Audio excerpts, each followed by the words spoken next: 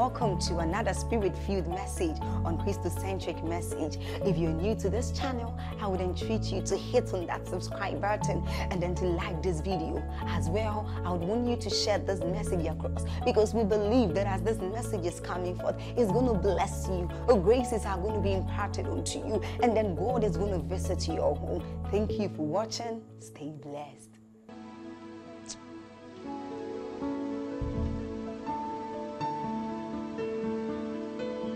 The evidence. Our call as believers, listen to me, please listen. Let me say it loud and clear to the hearing of everyone. God's priority in life, listen, his priority for you is not to give you a certificate or a husband or a wife or a car or breakthrough or marriage. He wants to bless you with all of these things, but listen to me. His priority is that you will know him. The primary call of a believer is that you conform to the stature, the character, the fullness of the measure of Christ. This is what the Bible tells us in Ephesians chapter 4 from verse 10 to 12.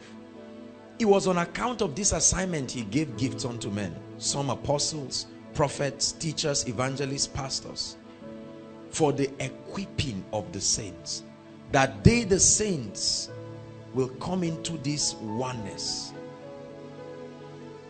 Hallelujah. If your priority, listen, if your pursuit for God is tied to anything other than him, there is a rude disappointment waiting for you at the end of the journey. I assure you. Hallelujah.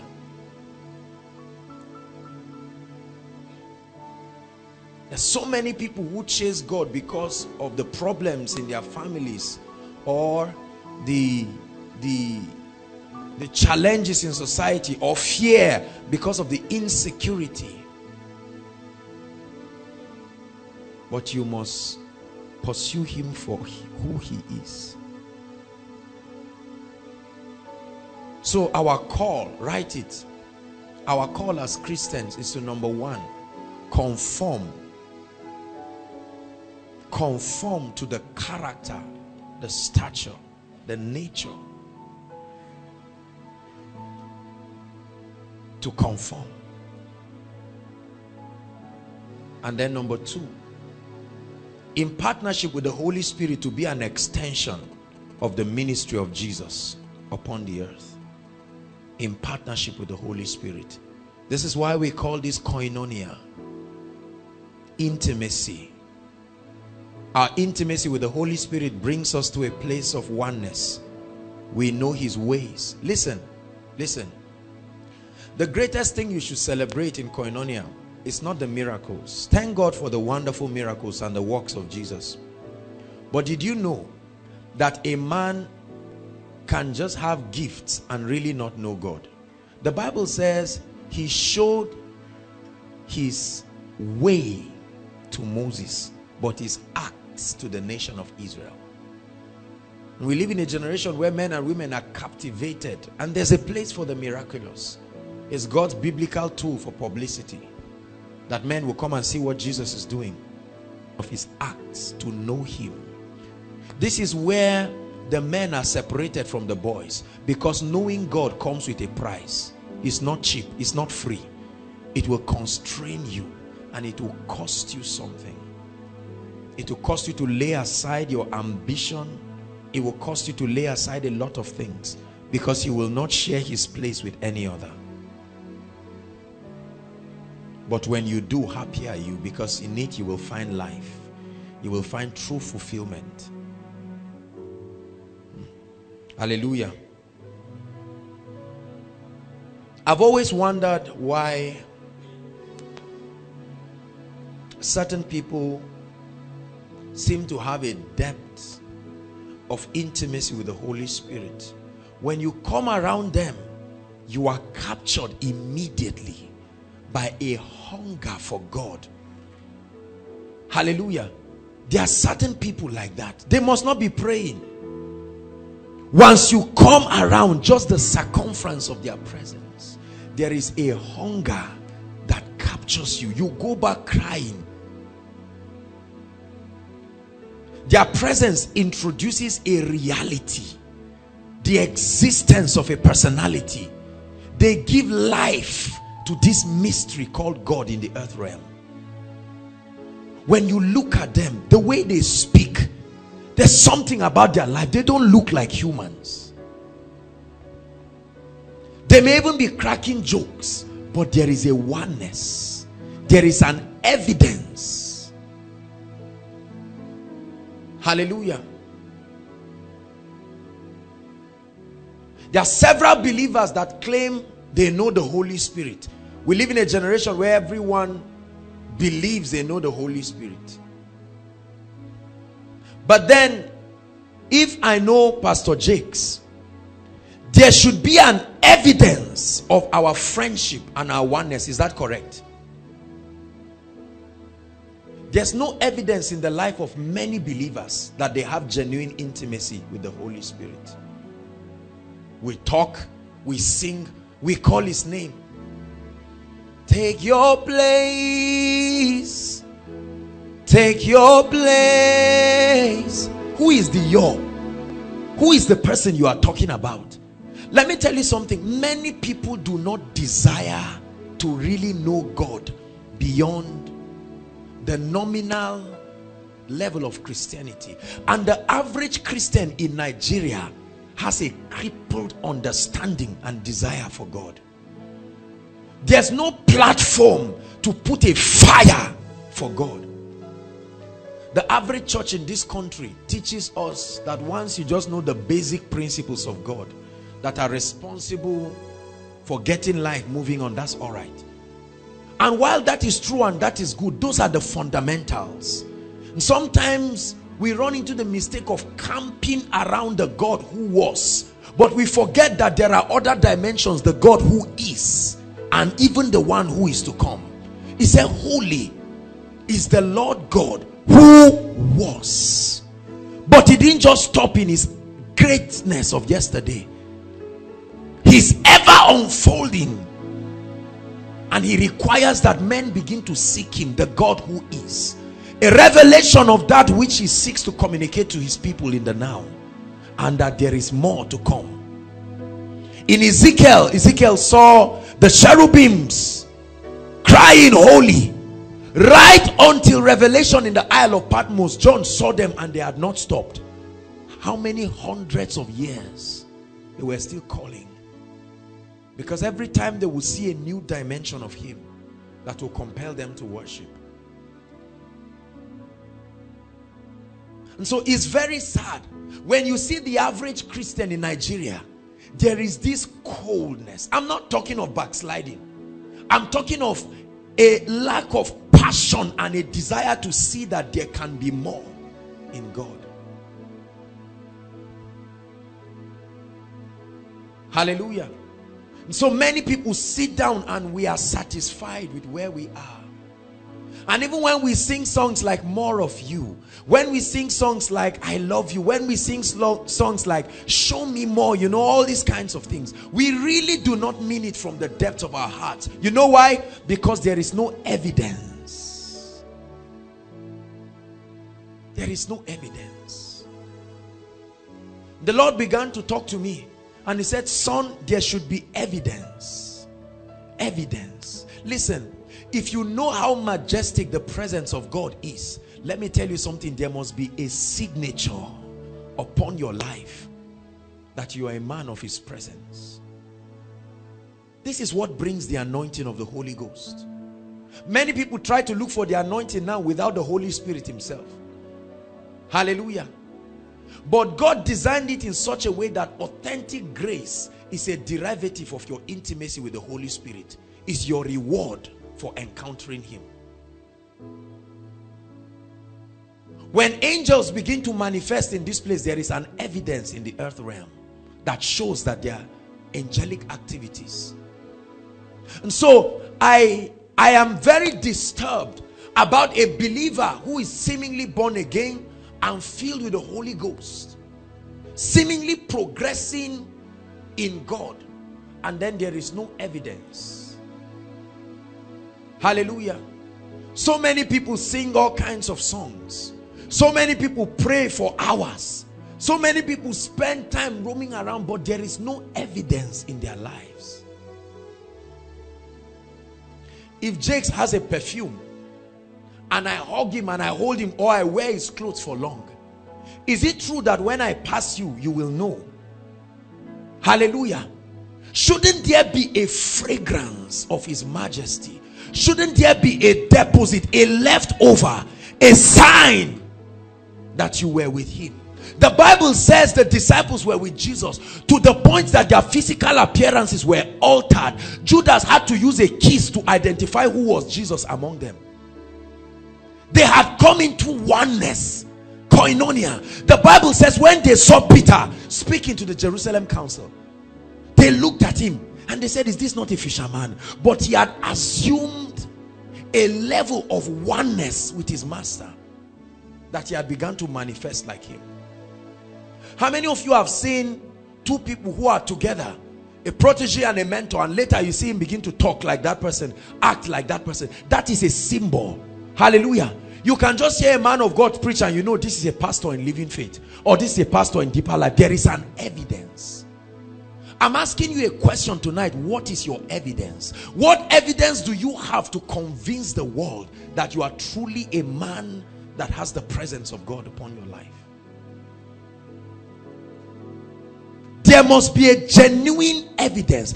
If it is true that your prayer is to God Almighty, if it is true that you love him the way you sing, if it is true that you have passion, should there not be a signature in your life that demonstrates to the world?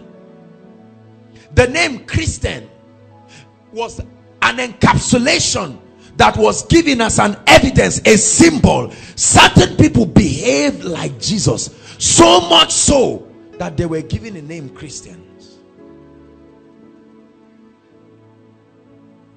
Every Sunday, Monday, Tuesday, Wednesday, Thursday, Friday, we have millions of people all over Nigeria trooping to different churches, different camps, different places of worship, auditoriums, and you ask them, where are you going to? They say, I'm going to worship. They've been doing that for years, 10 years, 20 years. They've given birth to children, but you look at their life, there is no evidence of genuine intimacy. They pray in tongues, they call his name, they stand on stage, and we preachers do it. You say, Holy Spirit, the one I know, the one I love. But there is a distance in between you and the person you are talking about. Have you seen anybody claim to know a stranger, and the way the person is talking, you will know this person is not used to this stranger, or this person is not used to the person he's talking about? Many people truly do not know the Holy Spirit, because when you know him, I used to hear Catherine Kuhlman cry. Benny Hinn said it, that Catherine Kuhlman used to cry and say, he's all that I have, he's my best friend. It doesn't make sense until you have encountered him. Listen, let me tell you something. When Jesus appeared to me, I knew why the apostles loved him to death. Hallelujah. I knew why these guys ran with a passion for God. The Bible says, even in Hebrews 11, that some people had the opportunity to escape, but they refused, as a demonstration of their commitment to him. What is your evidence? We sing beautiful songs about his presence and his majesty. Beautiful songs. Breathe on me, I look to you for life. Breathe on me, I look to you for life. Every time you're singing, people know if you really know the person you are talking about. You can come and sing, you can come and shout, you can come and preach, you can jump around. But I'm telling you the truth, there is an evidence. And tonight I'm going to show you, we'll be examining from God's word. And I trust that this brief examination will create a passion in us. Because at the end of it, some of us will find out that we need to go back into the place of genuine hunger. We either left God on the way in pursuit for many things. Hallelujah. There must be an evidence. The first thing that happens when you begin to expose yourself to the presence and the glory of God. In the glory I will stand. I will stand and lift my hands. In the glory I'll receive every miracle you have for me. It's in your glory I will stand. Lord, I will stand and I will lift my hands. In your glory I'll receive every miracle that you have for me. So take my heart and mold it. Take my mind. This is my prayer, Lord. Transform it. Take my will tonight. Conform it to yours. To yours. Oh Lord, this is our prayer tonight. Take our hearts and mold it. Take our minds, Lord, transform it. Take our will, conform it to yours. Say to yours, to yours, oh Lord. The Bible calls him, it says that God is light, and in him there is no shadow of turning. So when you truly step into the light of his glory, listen, the first evidence, listen, is that there is an exposition of the true state of your heart. There is an unveiling, there is a revealing of who you truly are in the light of him. Until you go to his presence, whatever you call yourself, you are telling lies. His presence, the Bible says that he is the revealer, the discerner of the thoughts and the intents of the heart. Until you have encountered the glory of God, you truly do not know your true state. Isaiah chapter 6 from verse 1, the Bible says, in the year that King Uzziah died, I, Isaiah, although a prophet, I saw the Lord. He said, when I saw the Lord, I saw him high and lifted up, and the train of his robe filled the temple. And the Bible says, when Isaiah saw these things, he said, woe is me. If anyone had told him before that encounter that woe is you, Isaiah, he would have insulted the person. But the glory of God reveals the true state that men cannot see, that pulpit can hide. Are you listening to me? That suits can hide, that grammar and English can hide. The glory of God opens up the true you and reveals to you the true state of your heart. This is how you know one who is a man with intimacy with the Holy Ghost. He exposes the state of your heart and brings you to a point where you find out that you truly are inadequate without him.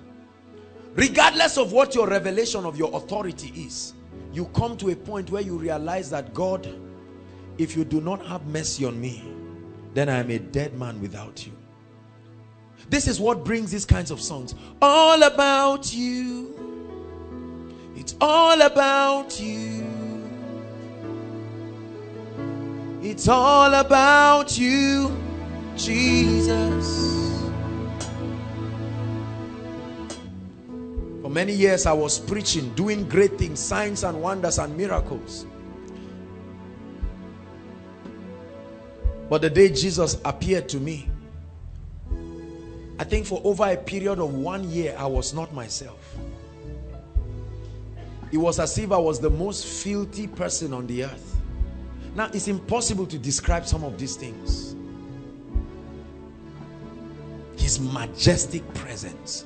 When you stand before him and see him in the beauty of his holiness, his majestic presence, it does something to you. You will never be the same. Let me tell you something. No matter how hardened you are, no matter how hardened you are, the human spirit was designed to respond to the majestic presence of its maker.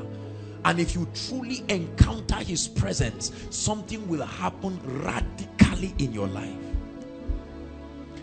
This issue of coming to church and loving God and not seeing a need for change and adjustment is a sign of the absence of the presence of God.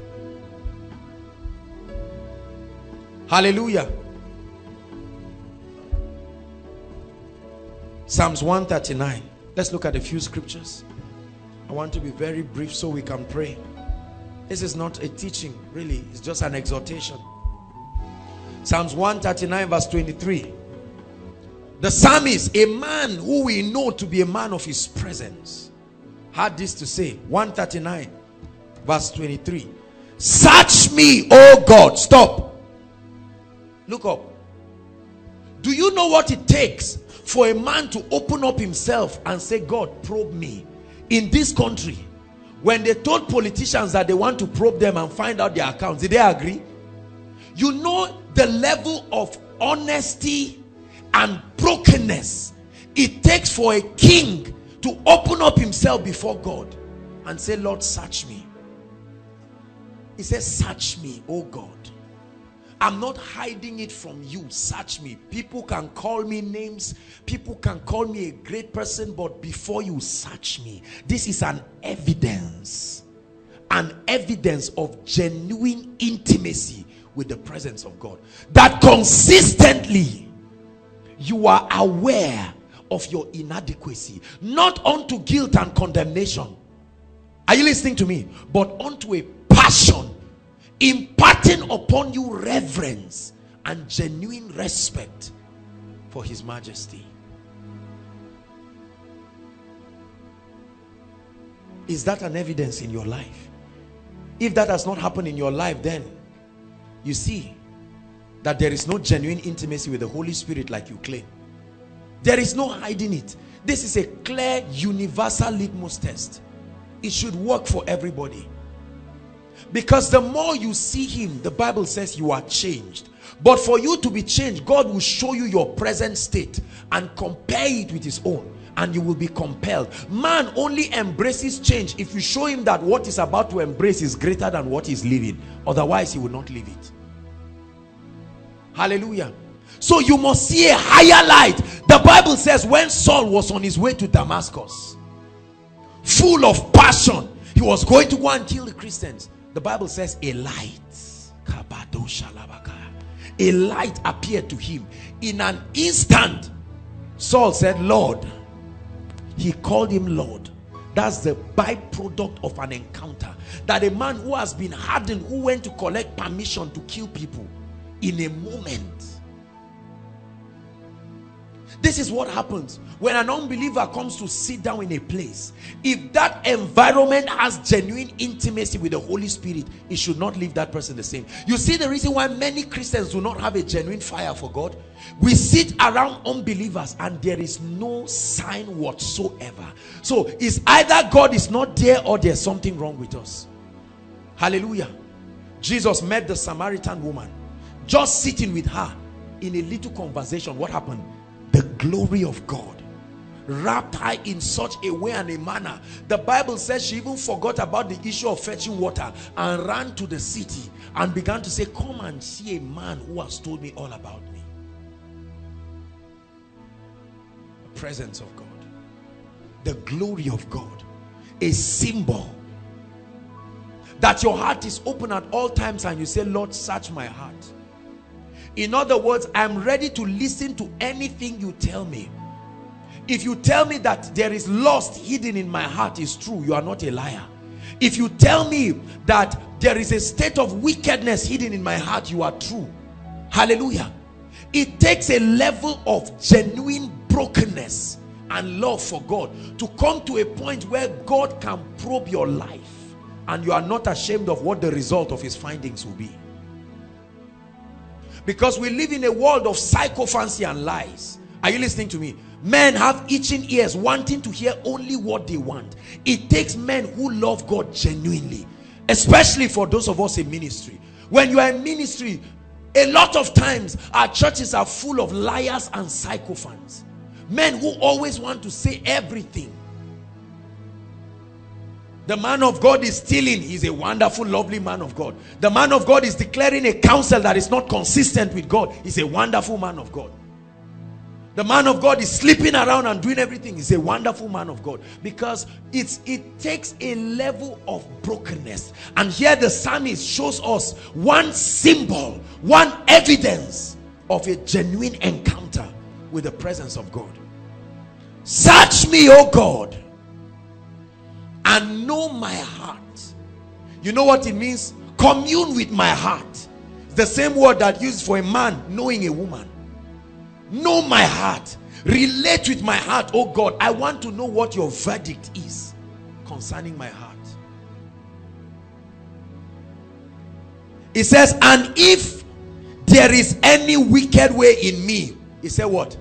Lead me out of it.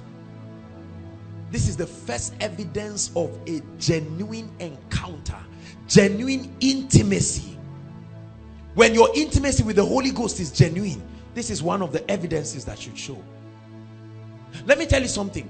A man of the secret place will never struggle with a habit or challenge for long. You watch him. You see something you don't like, in a few months he's gone. That's a symbol that is a man that understands the power of intimacy with the Holy Spirit. Because if you truly have a secret place and you have ears to hear, because some people don't have ears, the Bible says he that has an ear, that means some people don't have it. He that has an ear, let him hear what the Spirit saith unto the church.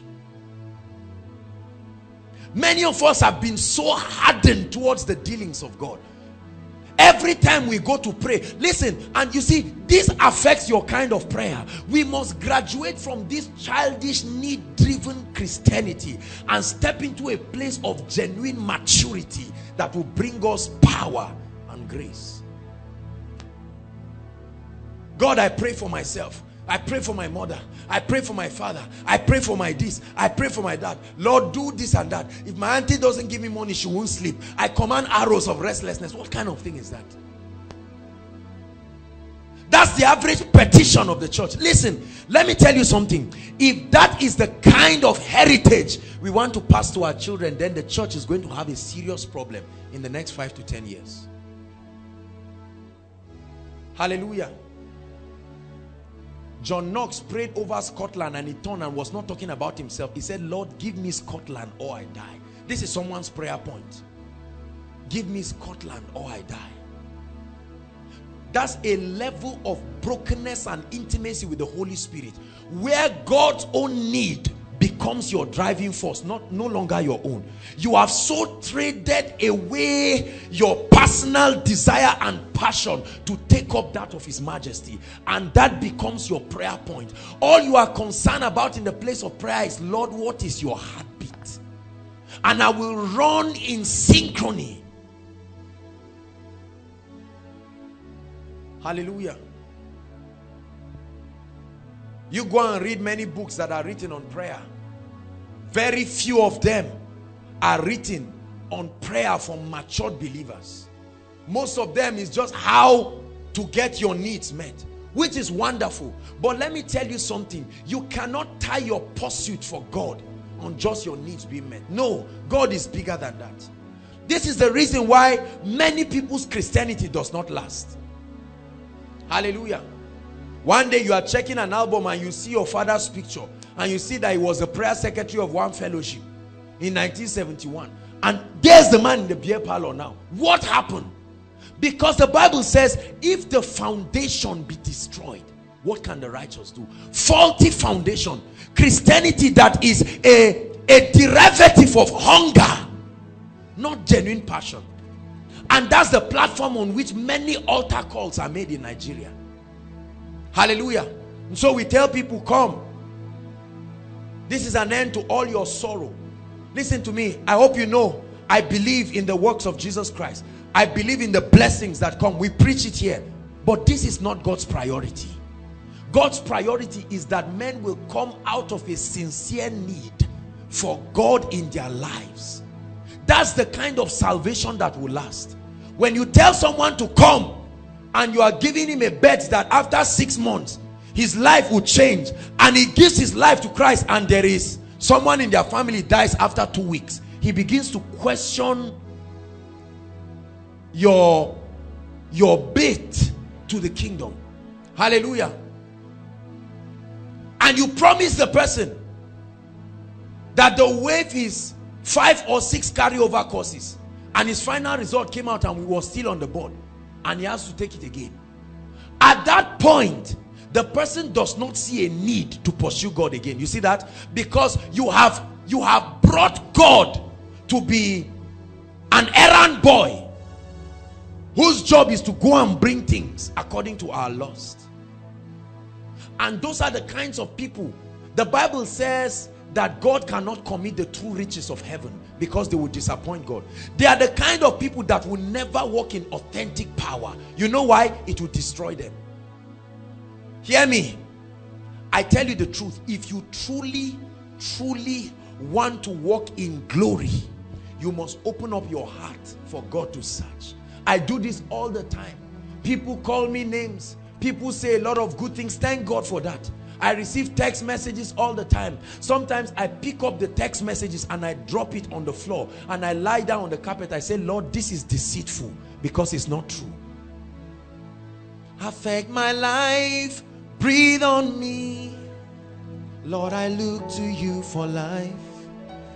Affect my life, breathe on me. I look to you for life.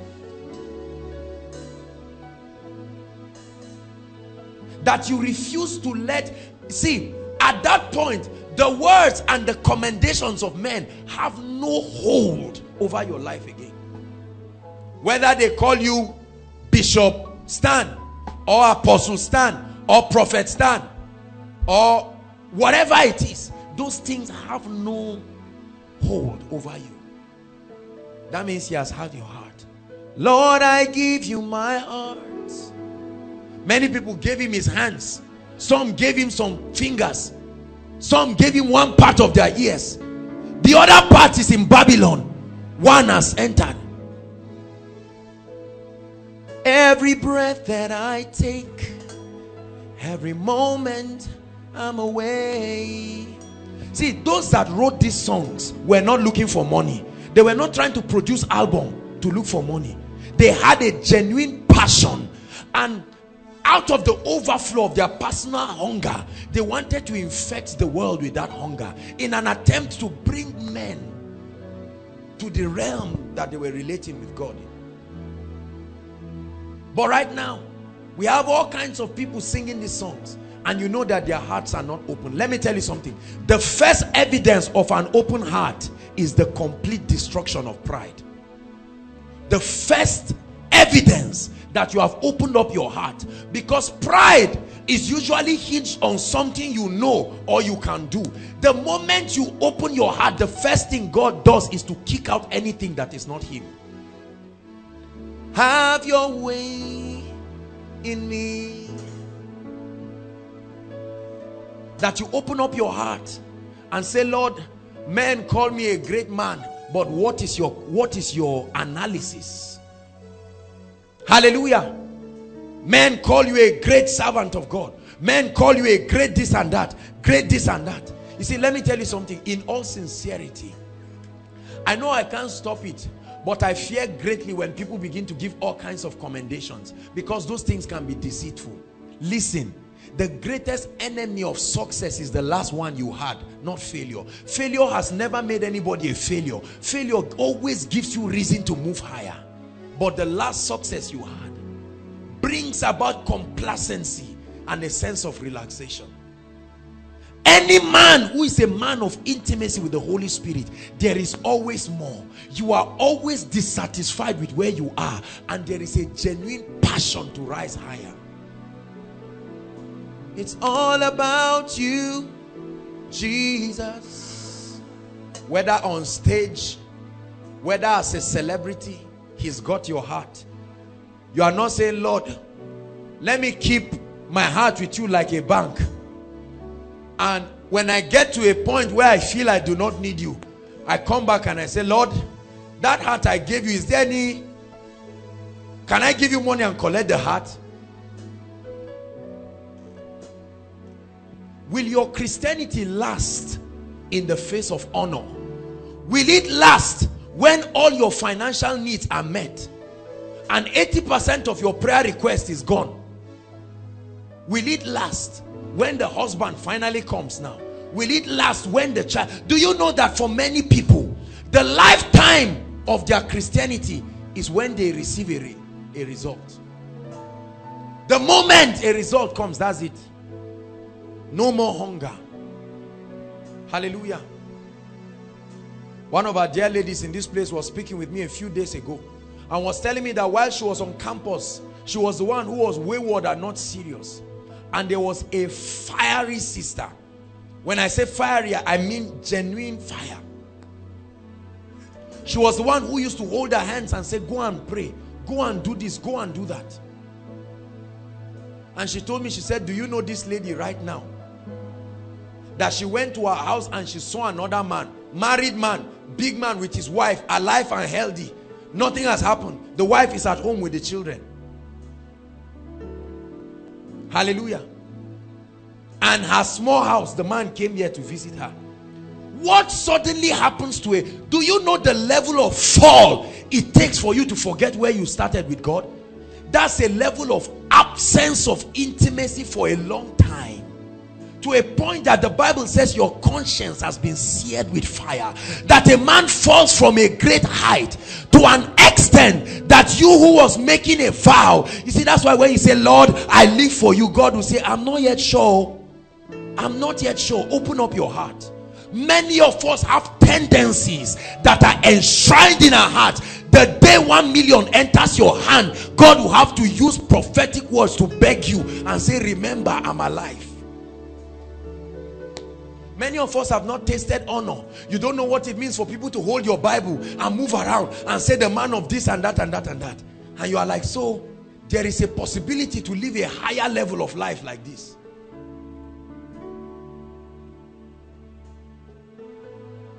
Can God still find your commitment?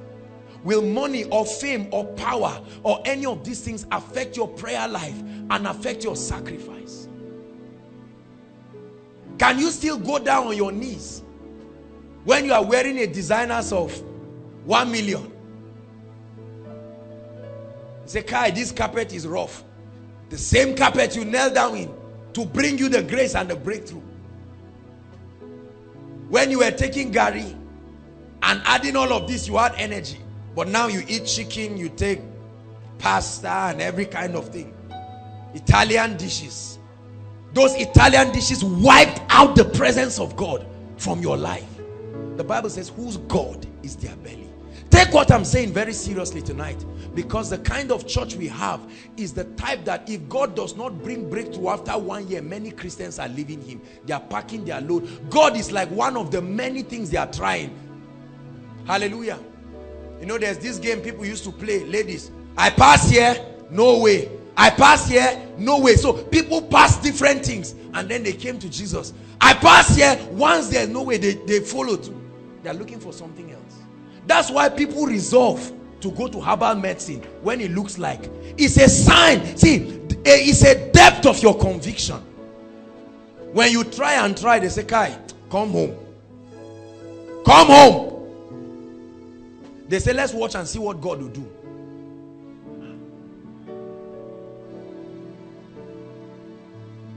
I wouldn't trade you for silver or gold. I wouldn't trade you for riches untold. You are my everything. So if you are here and peradventure you became a Christian because of these many reasons, you'll be born again afresh tonight and get serious, because that thing you did was not born again. Hallelujah. Oh God, if you don't give my sister a husband after 2 weeks, I know you are not Lord. You mean it? Job said, though he slay me, yet will I praise him. Listen, I want your Christianity to be rooted on an unshakable foundation. That's why many of you have seen some of your mothers. I've said it here and here again. Many of them loved God. That's why in the height of their blessings and everything, you still see them sing songs. And when there's a bereavement, because you see, the kind of Christianity that we are teaching the church is such that, what do you tell a family that has been bereaved right now? I believe in miracles. I believe in raising the dead. But not every dead person will rise up. And you will have to console a dying family. So what will you say? You enter there and say they don't have faith. Many pastors do not have messages for bereaved people. Many pastors don't have messages for people in failure, because they have pretended to divorce themselves from those experiences. The luxury of the palace have made them like Esther to forget the needs of the people they were called to serve. They have intercourse with the king's meat and forgotten the dignity of holiness. I pray that none of us will become those kind of people. I told God, anything, I've said it I don't know how many times, and I mean it, anything that you're going to give me and I cannot give you back, I put a prophecy in the air that it should never come to me. Never. And I mean it from the depths of my heart. When I say anything, let your mind grow wild, including my life. Anything. Do you love him that much? Many people want power. You want grace. But God will search your heart. So number one, it exposes your heart. A heart that is exposed to the scrutiny of God. Tonight we are going to open up ourselves and you cry, because there are many of us, the way we are going, you may not last in your journey. It's not a curse, it's not a bad statement, but we are not hinged on a foundation that is on Christ. Hallelujah. Write the following scriptures down. You read them, we don't have time. Psalms 51 verse 10. Matthew 13 verse 25. When you are truly growing, John 15 verse 2, it says, he that beareth fruit my Father will prune. So pruning is a sign that you are bearing fruit. Bible says, do not despise the chastening of the Lord. See, let me tell you something, believers. I'm telling you, from today and forever, you must dedicate time for what I call soul searching with God, periodically in your life. I know you are the righteousness of God in Christ Jesus, but do you know the Bible says, blessed are the pure in heart, for they shall see God. I want your Christian experience to be authentic. I cry to God every time. It doesn't make me guilty, it doesn't make me weak, but it makes me strong. Because in my weakness, I'm ever conscious of his power. And so every time I make any boast, I make it out of the understanding that I'm strengthened in my inner man by his grace. Number two. And a byproduct, let me finish up with number one.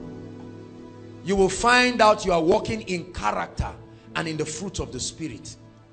When God deals with your heart, it doesn't happen at once. It happens level by level. Look at me. Let me tell you something. Come, my brother. You see, this gentleman, listen, this guy can be born again, filled with the Holy Ghost. Are you listening to me? He can be walking in signs and wonders, but there are issues in his heart. God will not deal with it yet, because at that level, the dealings will be too heavy and it will discourage his journey. Are you listening to me? So God will just keep quiet as if there is nothing there. This is what a lot of believers mistake him, and they think God is careless. Do you realize the Bible says in Matthew, I gave you the scripture, Matthew 13 verse 25. We'll not talk about that because of time. The Bible says that when men slept, what happened? They sowed tears among the wheat. And when they got up, the disciples told the master in that parable, they said, should we remove it? He said, no. Because as you are doing that, the wheat is still tender. Are you listening to me? And you may not differentiate the wheat and the tear. So if you pull it at that point, you may destroy innocent things. So if God begins to hammer on some things in your life, it may be too drastic and it will discourage you. So God will allow you to continue. So you still have a lot of things that are not consistent with the way of God. There's pride, there's arrogance, there's everything, but you are still seeing the anointing. And every time you go to pray, God doesn't talk to you about it. Hallelujah. Then one day when you grow firm enough to be able to take that level of dealing, now you are praying suddenly. You are praying and you hear God begin to tell you, okay, let's deal with this problem of pride, or let's deal with this problem of lust. And you are saying, Lord, me, lost. I forgot about the issue of pride or these sins. And God will say, really? Do you trust me? And then God will expose yourself to you. And you will see and you say, Lord, have mercy upon me. And then he will grant you grace and empower you. Up you go to a higher realm in the spirit. This is how men grow. This is what the Bible calls spiritual growth. What many people are doing is numerical advancement in the earth realm, not spiritual growth. They are going around Jericho forever and they are not growing. God bless you, sir. Number two, let's hurry up.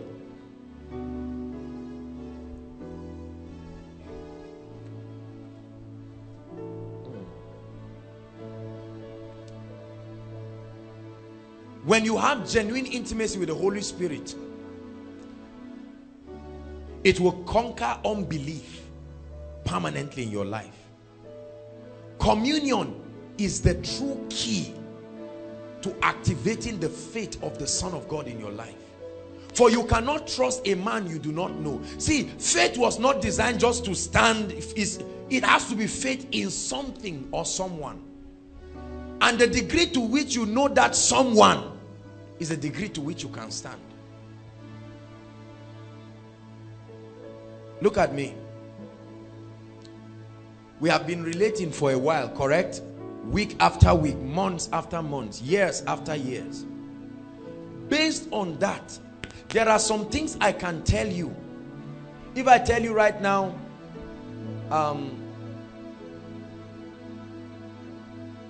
this is my daughter, I mean physical daughter, you just laugh. Why? Because you know me, correct? If this place were full of visitors and I tell them, come little girl, this is my daughter, they'll say, can you imagine? Now you are looking as younger, it's as if she's your younger sister. I can afford to mislead people based on their lack of knowledge of me, correct? But when knowing me gives them an opportunity to walk with me and ascertain certain things about me over time. Are you listening to me? This is why the place of prayer is the place where the shell of the word breaks forth and releases genuine faith. Did you hear the testimony of our sister? She said she has boldness. Now let me tell you, that boldness came not just by studying the word, it came by prayer. When you study the word and you go to the place of prayer, it gives you boldness. The Bible says the apostles in Acts chapter 4 were praying. It was in prayer they asked God, they said, grant us boldness. And so the Lord begins to talk to you. And while you are praying, one scripture that you have been studying hits your spirit. And a light comes and there is a level, there is a reality. Hallelujah. Suddenly you are praying, or you are in the place of intimacy, of worship with the Spirit, and you begin to hear certain sounds, or you begin to see signs of angels. will you ever disbelieve that there are angels? It has what? It has solidified your conviction. You see, one of the reasons why you hear us speak like this is because we are speaking from a depth of conviction. There have been experiences that have crystallized our conviction. Hallelujah.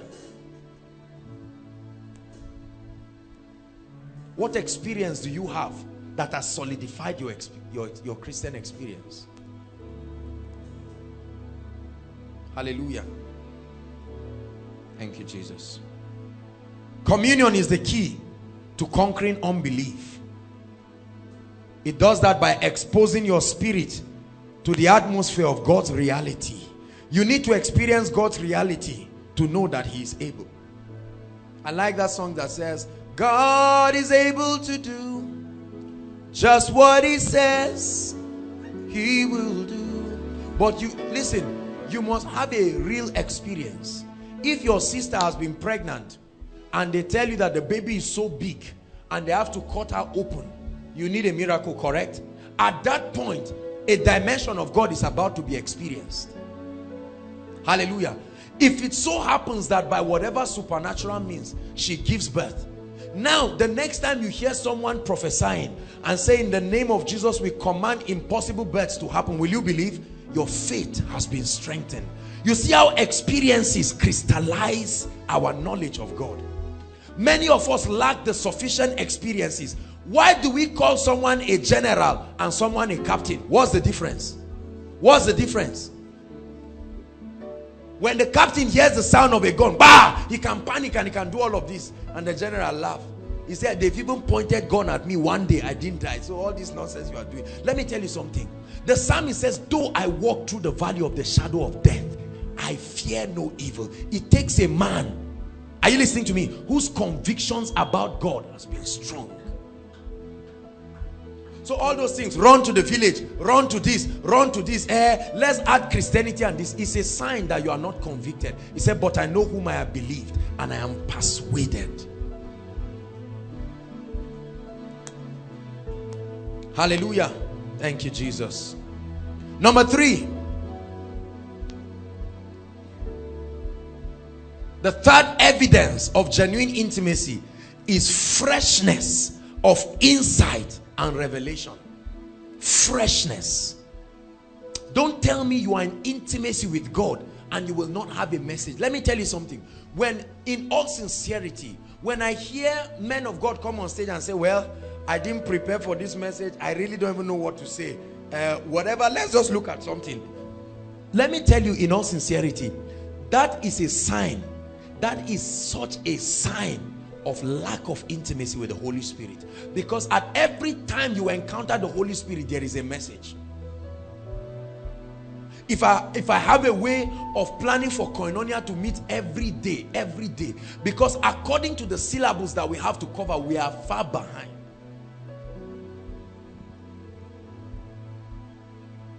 Sometimes people meet me and say, you just finish a ministration, you go for another one, you minister, and then you go and you are talking about different things. And many people do not know that many of my messages are experiences. I share some of them with you to encourage you. Sometimes I'm sleeping, minding myself, having a sound sleep. And then I see things in the spirit and I wake up and God tells me, share it. That's how messages like commanding results and so on and so forth came. These things were not just rehearsals. When you're a man of the secret, can I tell you something? When you're a man of intimacy with the Holy Spirit, there is freshness. It says, the Lord is my shepherd, I shall not want. He makes me lie down in green pastures. He leads me beside the quiet waters. He guides me in the path of righteousness for his name's sake. He said, yea, though I walk through the valley of the shadow of death, I shall fear no evil, for thou art with me, and thy rod and staff, they comfort me. Thou preparest a table before me in the presence of what? My enemies. I'm quoting the wrong scripture. I thought I'll find what I want in that scripture. Let's go to Psalm. What have I quoted now? Let's go to Psalm 1. Blessed is the man who does not, yes, that's the scripture, who does not walk in the counsel of the wicked, nor stands in the way of sinners, nor sits in the seat of scoffers. standing, sitting, walking, all they are wrong. But his delight is in the law of the Lord, and on that law doth he meditate day. As a result, what will happen? He shall be like a tree. That is what? Other trees have to wait for rainy season, but this other tree is planted by the rivers. As a result, it yields its fruit in season, and whose leaves does not wither. Freshness, not necessarily newness, freshness. That's why you can hear people like Kenneth E. Hagin teaching on faith for over 30 years, and you have series and series. Every time a message goes stale, it's a sign that it did not come out from the bowels of the Spirit. Because if it comes out, it will come with a touch of eternity. Even if you've heard it before, it will come with a freshness like the dew of heaven. How many mornings have you had in your life? Morning and evening. Many, isn't it? But everyone comes fresh. That's how it, because it comes from a realm of eternity. There's no morning that will bore you. You say, Kai, I've had maybe I'm 30 years or I'm 40 years and I've had so many mornings or many. They come from a fresh realm. Every time you sleep, even after 30 or 40 years, you still look forward to. That's why the Bible tied the mercies of God to the morning. He said they are new every morning. Freshness. Many of us lack freshness in our lives. You hear someone speaking and you know that this is the only message that he said since 5 years ago. And that's why you hear people talk about the God who was. I remember we were in a crusade in 1971 and God did this and that, and I remember the Lord told me something 5 years ago. The Lord did this. What is God telling you now? Did he run away? Say after me, freshness. Whether a man, a ministry, an organization, stagnation is a sign of the absence of the presence of God. There should be freshness. Suddenly, when you think you have come to the end of everything you know, suddenly. Hallelujah. That's why the Bible says the path of the just is what? As a shining light.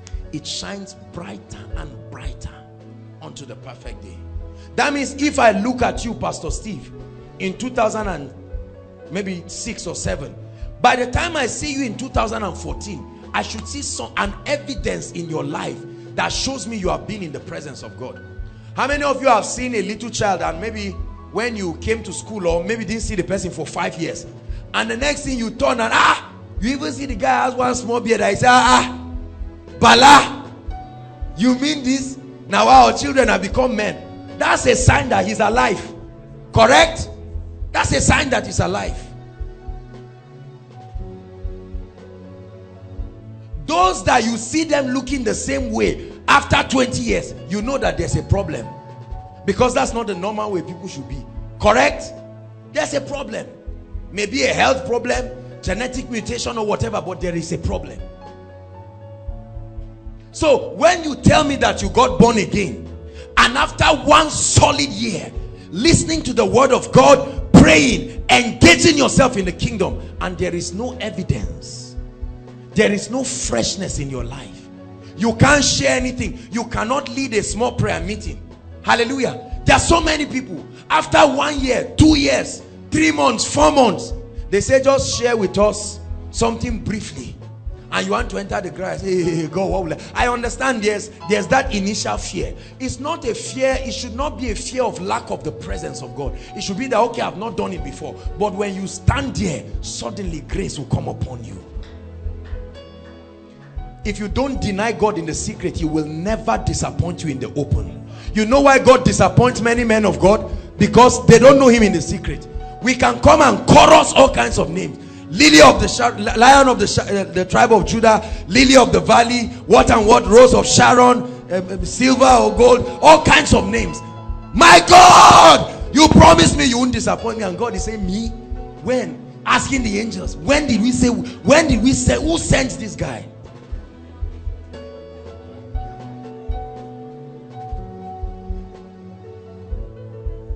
But when you are a man or a woman of the secret place, you can stand and sing and say, I know my God will answer me. This is why we have the confidence to organize miracle services. This is why we have the confidence to gather people every week, because we are certain. He said, that which I tell you in the secret, declare thou on the mountaintop.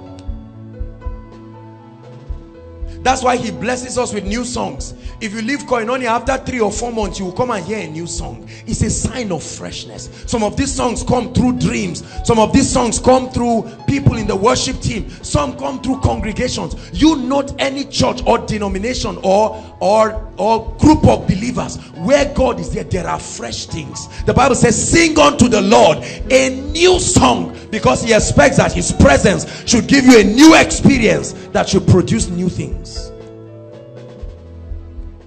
Thank you, Jesus. Freshness, freshness, freshness. Psalm 36 verse 9.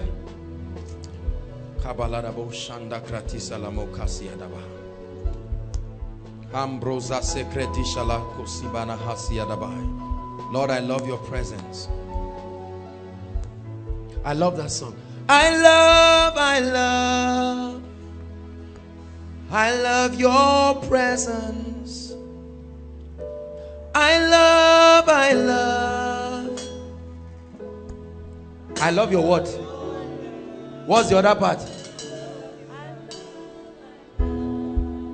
At least I'm talking to God, not you. Psalm 36 verse what? 9. For with thee is the fountain of light. See, he said, in thy light do we see light. That means when you see his light, you will have direction. The shadow of God is not black. His shadow itself is light. So he says, you are the fountain of life. As a derivative of your light, if we are truly with you, then we should not walk in darkness. Hallelujah. Number 4, and I'll stop here. The 4th thing you receive, or the 4th evidence of genuine intimacy, is authentic unction and authority in the spirit. What did I say? Authentic unction has nothing to do with ministry, has nothing to do with men of God. If you actually meet God and his power dimension does not rub off on you, it's not God you met. Find out the name of that person you met, because he's a herbalist somewhere. If it's God, the God of Israel, the Bible says the mountains keep like lambs in his presence. The majestic one, who with the breath of his nostrils parted the Red Sea, and you are spending time day after day, week after week, his power dimension, that unction of the spirit will rub off on you. That's why you see many people, they don't even know. Let me tell you something. When I began my pursuit for God, I was not looking for power. I'm not sure any of us was looking for power. We used to just go and pray and fellowship. We didn't even know the anointing was on us. I'll never forget Ejimi. When it comes to things like this, I like using him. Demonstration students were in Sunday school building. He had been angry because he was laying hands, nothing is happening. And every time you come back and complain, you know Ejimi can be very dramatic. And that very day we prayed, and he laid hands on the lady, and she started moving back small. You can, oh my God, you can imagine the wide smile. He didn't carry that hand away, he laid it there. I saw one gentleman doing it in chapel. One day I entered, I didn't stop him. Sometimes just leave the people. It's an encouragement. You don't know how they've suffered looking for that sign. Hallelujah. And so when you touch the lady and she's almost falling, you now move from your secret place and come out where everybody can see and say, now the power of God will move, and act all kinds of drama, and God will stop you. It's an encouragement. A day will come, you draw your ears, say, oh, that's too much, let's go back to work. A day should come when you pray for the sick and someone can come back with a testimony. You've prayed for 1,000 people, nobody got healed. You are not in the presence of God. There must be an evidence. The Bible says Elijah prayed, there was no rain. He prayed again, there was no rain. At the 7th time, what happened? There was an evidence. Let me tell you something. If it is the genuine presence of God, an evidence must show. A day will come, you will stand close to someone who is possessed, and without talking, suddenly you see the demon just manifest, and you say, go, leave the person in the name of Jesus. This is how we grew. That's why our prayer lives were exciting, because we're wondering what new will God do today. Hallelujah. I remember that time, every night was getting people filled with the Holy Spirit. We're so happy. I remember one time Jimmy gathered his classmates and brought them industrial design. Gathered all of them and said, come and see what God will do with you this night. Gathered them and brought them to chapel. We loved prayer, because prayer was not this boring thing I see people do. We looked forward to exciting times. And he was going to pray for them. After preaching a sound message, prayed for them, nothing happened. They were tired. He tried and tried again. That day when we were going home, Jimmy was angry. He said God would have at least, that he knew what would have happened to their faith. If they didn't speak, at least they would have fallen.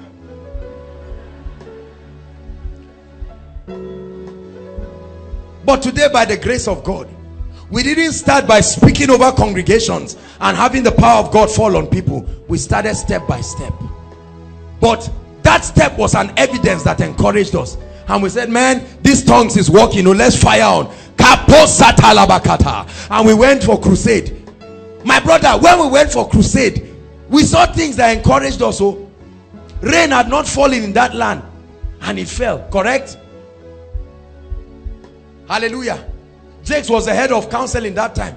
Bishop was our treasurer. We saw the miracle working power of God.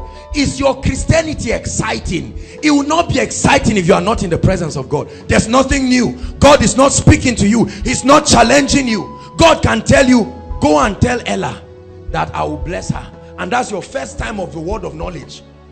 You look forward to that time. You're shivering. By the time you get there, you've forgotten the message. You have to find one scripture. Oh, when you stand before them. You see, this is your Christian experience being rich. Many people's Christian life is dry and boring, because you don't look forward to any experience. I always look forward to Friday, because I don't even know what God is going to do. Hallelujah. Sometimes people send me messages. Like Grace sent me a message this evening. She told me how that she saw a vision of the meeting this night. I was so excited. I said, this is the kind of thing I want to hear. That one day you were challenged in your health and you say, let me try it. Let me not take drugs this time around. If it gets too bad, there's chemists, they are not locked, but let me just try. Say after me, authentic power. See, whoever you got your power from, you will depend on the person for the rest of your life. That's why some people can never live some men of God. Never! Because they have tied their life and their power there. And sometimes pastors, we preach and tell people, by the time you leave me, or you go, or you start your ministry, or you do this, your life will dry away, because I'm from the fountain that flows to you. Look, let me tell you something. The Bible says, Psalm 133, how good and pleasant it is when brethren dwell together in unity. It says it's like the oil that comes from who? The head of Aaron, the priest, who is Christ. And out of the overflow of what is in the head is where the body receives. And so your unction should come from the Holy One. He said, ye have an unction, not from a pastor. They can be channels, but the unction comes from the Holy One. Let men and women walk in authentic power. I want to see Koinonia people casting out devils. I want to see you heal the sick, doing the works of Jesus. I'm telling you, speaking breakthroughs over lives, standing to legislate on behalf of heaven. Look at what this lady said. Her testimony blessed me so much. I look forward to times when our testimony on stage will not just be breakthroughs that came as a result of the prophetic declaration, but what God did with our hands. Lift your hands, everybody. Lift your hands. Say, these hands are the hands of Jesus upon the earth, filled with the power of the Spirit. With it I will do wonders. I will heal the sick. I will cast out devils. I will deliver nations. I'm anointed. The presence of God is with me. In the name of Jesus. You must walk conscious of his presence. He is with me. He is with me. This is what gives me confidence. Everywhere I go, he is with me. He is with me. I'm telling you, the word walks, W-A-L-K. W-A-L-K. The word, the Bible says, and God walking with them, confirming the words. There's no disappointment in ministry again. I found the key. It's the presence of God. I found the key. It's the key to the anointing. It's the key to breakthrough. God told me, if you have me, you have everything. I am telling you, out of his fullness, you can speak over the lives and the destinies of people, and doors will open. That's why he's all I have. This is why we celebrate his presence. Every other thing is temporal, but I'm telling you, if you have his presence, you see why Moses said, do not let us depart. He said, I know your presence. Your presence brought us thus far. How many of you will pray and say, Lord, do not let your presence depart? The psalmist said, cast me not away from your presence, and take not your spirit from me. There must be an evidence in your life. Freshness, unction, authentic power, that you shake every demon and devil disturbing your life, and you tell yourself, as surely as the Lord grants me grace, I can do it. Tonight I'm challenging you, brothers and sisters.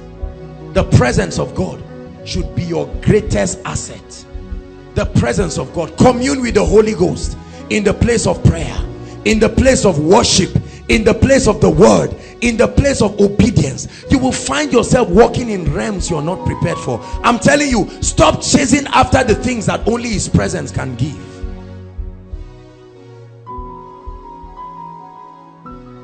Hallelujah.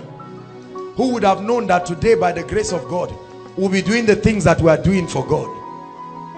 Many people saw when we started. Nobody would have known, but by his grace, by his grace, evidence. Your coming tonight is the evidence that his presence is with us. What will men do as the evidence that God is with you? How God anointed Jesus of Nazareth, Acts 10:38, with the Holy Ghost and with power, and he went about doing good and healing all they that were oppressed. Why? For God was with him. God is with me. Anywhere God sends me now, there's only one question I'll ask: will you go with me? If God is going with me, that's all. That's all I need. Many of us do not know the value of God's presence. Rise up on your feet. We are going to pray. I want you to take it seriously and pray. You're going to say, Lord, your presence. I have left your presence. Many of us only run to God as emergency Christians. Emergency Christians. Lift your voice inside and outside. Lift your voice and pray. Your presence, my greatest asset. I take advantage of the person of the Holy Spirit. I take advantage of the wisdom of the Holy Spirit. I take advantage of the power of the Holy Spirit. I take advantage of the favor of the Spirit. Lift your voice and pray. Shalakata proskada balakada. Ambra basata breketele kosata. Rapata krastalaka presekete. Say, Lord, put in me a hunger for your presence, a hunger that I will lie down in worship in your presence. Soak it in the glory, soak it in the glory. So will you remain fresh, so will you remain powerful. This is a secret I've given you tonight. It's the secret of greatness, the secret of glory, the evidence of genuine intimacy, a life of character, a contrite and a broken heart, conviction through faith. Lift your voice and say, Lord, help me.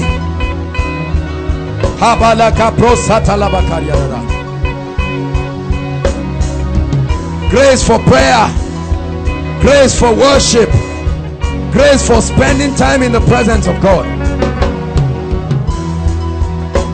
Say, Lord, open me up to visions, open me up to dreams, prophetic encounters. Make your presence real. Make the Holy Ghost real. Make the Holy Ghost real. Make the Holy Ghost real in my life. Pray and say, Holy Spirit, reveal yourself. Jeremiah 33 verse 3. Call unto me and I will answer. I will show you great and mighty things which thou knowest not.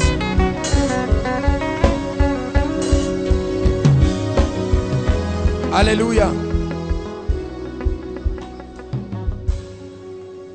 Freshness, unction, authentic power, character, maturity, love for God.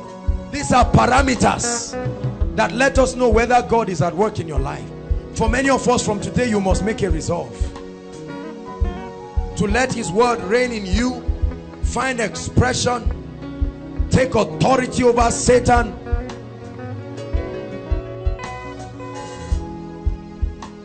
Hallelujah. Now please keep standing. I'm glad to announce to you that we are ready to commence our school of ministry finally. Come on, you should celebrate Jesus. Hallelujah. It's one of the great things God is doing. By the grace of God, Bishop Stan will be directing our school of ministry. It's going to be powerful 4 months, intensive weekend programs. Hallelujah. The forms are available. They are free, but limited. We'll take only limited people. You know that God has called you into the ministry or to be an ambassador. I'm not just talking of fivefold pastor. You know that you have a hunger and you want to learn more, to know more. It's a powerful time. We're going to graduate our students. Hallelujah. We're going to have lecturers from different ministries and different people according to the order of grace that God has given them. It's going to be an awesome time. Hallelujah. Praise the Lord. So please don't be emotional about it and just run and come and collect the form and stop someone who is supposed to. Pastors, whether you're already in ministry, we have people coming from different places. That's why we made it a weekend class. Hallelujah. And it's powerful. You've not seen anything like it, I'm telling you. We trust God that we're going to teach and help our students to become all that God has destined for them to be. Are you happy about that? Stretch your hands towards Bishop as a point of contact. We are praying for the school of ministry. Now lift your hands. Lord, wisdom. This is a new thing you are doing in the house and we celebrate you. He's directing it. Pray for him. Unction from the Holy One. In the name of Jesus. It's a great responsibility to raise and train people. Say, Lord, grace.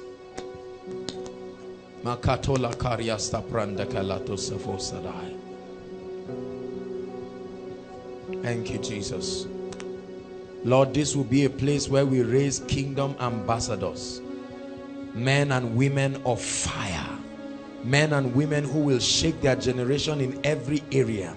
Ministry, business, politics, governance. In the name of the Lord Jesus. Now pray for Pastor Jakes. We've also started our missions. How many of you were in Giwa on Sunday? Let me see your hands. Those who went. Hallelujah. It was a wonderful time. By God's grace, we hope to visit the prisons, secondary schools, police stations, anywhere that can be visited. Hallelujah. We're exposing everyone in Koinonia to practical ministry. Hallelujah. Whether you are, we'll focus on our students, but everyone. So we can just come and say 1, 2, 3, 4, 5. We're going to go and pray in the secondary school. And we say, Ella, you are the one who is taking the word. Grace, you are the one who will pray for the sick. You do anything you know, dear. If it doesn't work, you come back on Friday. So Friday will now become a time when we'll gather together and everybody will tell us what happened. Hallelujah. How many of you believe in what God is doing? It's a new season for us, and we give him all the praise for what he is doing. We thank him for what he's doing in the house, and we celebrate the hand of God. It's a sign of his presence, that great presence that has been with us right from the beginning. The angel of the Lord's presence. He's not left us, and we thank him. He's left evidences in our midst that authenticate that he is Lord. And Lord, we give you all the glory. You're here, you're not born again, you've not given your heart to Jesus Christ. While standing, tonight can be the night, inside and outside. You heard me talking and the Holy Ghost was speaking to you. Or you've given your heart to the Lord, and at one time you found yourself derailing from the things of God. With all the love that we have, now is the time to welcome you and to call you into a genuine fellowship and a genuine relationship with Jesus Christ and his Spirit. Right where you are, I want you to leave your seat and come out here quickly as the Holy Ghost speaks to you. At the back, everywhere, as the Holy Ghost is talking to you, inside and outside, we want to help you come to know the Lord Jesus Christ, or you've backslided. Hallelujah. As the Holy Ghost is speaking to you, don't sit back there. There are people coming. Appreciate them. They are coming. Thank you for the courage. Thank you for the courage. Thank you for the courage. Thank you for the courage. As the Holy Ghost is speaking to you, don't sit back there. You need to make a decision for Jesus, inside and outside. For one more minute, we'll wait for you. And there are people like that. Hallelujah. God bless you. God bless you, young, old. This is what this meeting is about. Hallelujah. Look at these little children coming out to make genuine decisions. You're not clapping. When you were their age, what were you doing? Hallelujah.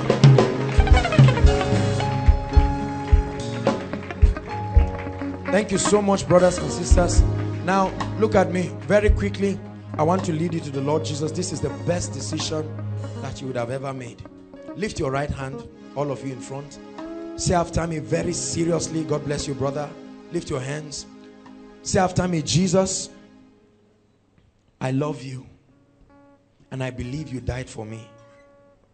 Today, I acknowledge that you are the Savior and the Lord of my life. Save me, wash my sins. I receive eternal life into my spirit. From today, I'm born again. I'm a child of God. In the name of Jesus. Father, preserve these ones. Spirit of the living God, I commend you. Even to the young ones, I pray that you strengthen them by your power. Keep them, oh God. Let their salvation be genuine. Let their experiences be authentic. In the name that is above all names. The mighty name of Jesus, I pray. Amen. Now, thank you very much. In 1 minute, I'd like you to follow the ushers. Just look back. You'll see them. They'll have your details and you'll come back. Okay? Quickly, appreciate them. Celebrate. Hello, beloved in Christ. We hope this message was a blessing to you. I would want you to do something for us. If you are new here, kindly hit on that subscribe button for us. And then like this video as well. Share to your family and friends to bless them. Because we know that this message will be a blessing to their body, to their soul, and to their spirit. We would need you to do one thing for us too. Tell us in the comment section where you were watching us from. And then if you've got any testimony for us, kindly share with us. Thank you for watching.